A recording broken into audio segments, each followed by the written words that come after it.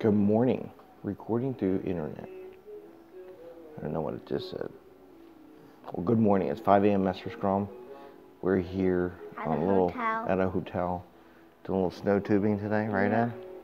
This is episode 158. We want to welcome you. It's a nice little quiet little spot. No one's up yet, so we're going to hurry up and get this in before people start waking up for food. Because it's not quite 6 yet. It's still 5 o'clock. It's going to be a short one. Okay, so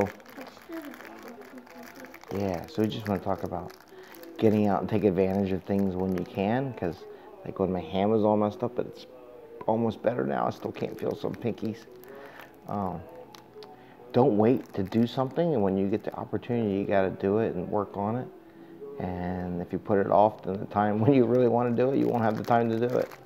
So we're going to do a short one because we're in a hotel and people will be coming down for food, because Eddie's been trying to get me up for like past half hour, right, Ed?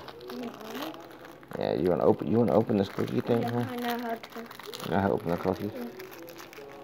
So, anyway, just going to talk about don't put things off until the last minute, or don't put them off because you're not ready. If you get an opportunity to do it, just do it.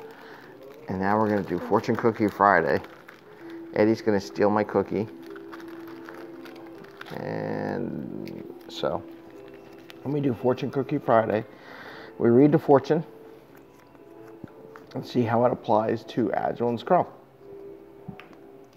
And this is a Friday on a vacation week, so I hope you're out there enjoying your family and friends and have a good time. Here we go. This is good. Book lovers never go to bed alone. So the fortune is book lovers never go to bed alone.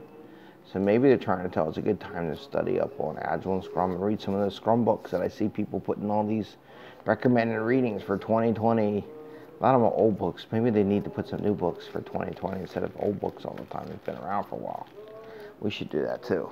Because I know a lot of friends out there are putting out books. I bought a couple books from some people that have written and put them out, and I got to finish reading them. I'm a book reader. You're a book reader? What kind of books you got? You got Ninja Turtle comic book? Mm-hmm. Oh, there you go. Anyway, so maybe that's what it says. Book lovers never go to bed alone.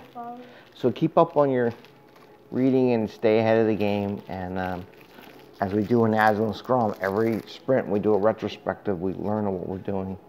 We try to grow and get better. So every little piece of knowledge, every little piece of growth is good. Getting away with family and friends is good, right, Ed? Mm-hmm. So with that, we're going to keep this short. It's going to be only a 3-minute show. That'll be great. Plus my phone will be great for that load up. Yep. And here, we'll show you some of the view of the place here. Let's see. Let's see what it looks like. They got a little Christmas tree. It looks nice. We got to check out that USO thing over there. See what that says. And with that, I probably just made everybody sick. And we will say goodbye.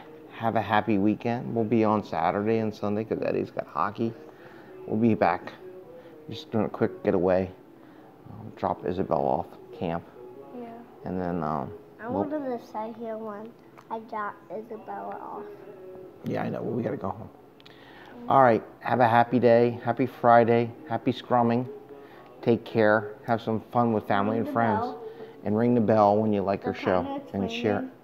Pretend it's ringing. Okay. Pretend it's ringing. Pretend ding, ding, ding, ding, ding. All right. Take care, you all.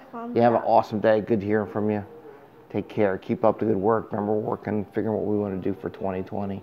Hope you're all making some plans and figuring out what your next steps are. I got to do that when we get home, too. And at that, take care. Bye. Bye.